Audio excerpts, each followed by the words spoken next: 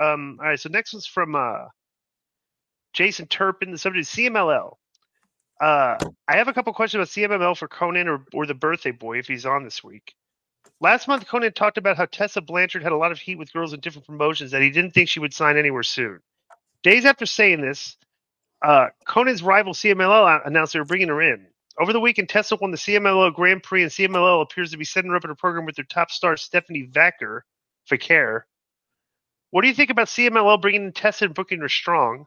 Second question, Stephanie Vaquer and Thunder Rosa made an Instagram post together requesting the fans to tag the bosses of AEW and CMLL to make a match between them happen.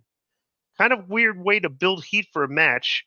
Tony Khan always seems open to using talent with other promotions, so does Thunder Rosa have an issue with the bosses at CMLL? Thanks, and that's from Jason Turpin. P.S. If AAA and CMLL ever do business, I'd like to see La Hiedra versus Vaquer. That's real heat. You can pontificate on this, Konnan. That's a pop. Well, Stephanie Vaquer is a girl from Chile. Yeah, that supposedly this guy choked her, right? He's in jail. The guy that's against the jail. The rest of us in jail, right? Yeah. And La Hiedra is dating his brother and has publicly said that this chick is lying or something like that. Really?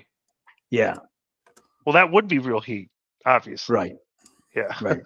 What do you think about Tessa? La Hiedra is a tough people. What?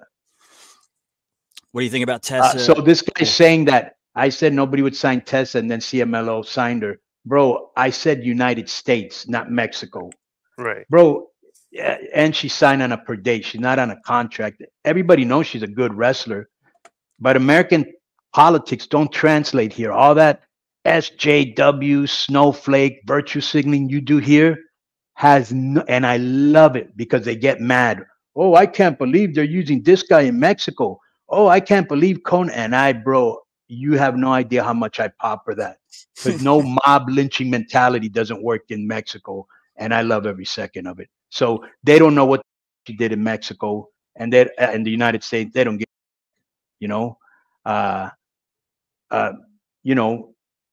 their booking are strong. She just won some tournament. But those people over there are very jealous because they don't like people coming from the outside and beating them. Get used to it. Did you ever... she can work. What? No, go ahead. What? I was going to say, did you ever consider bringing her into AAA? Did you kind of stay away because of the rep she had in the She was in AAA before.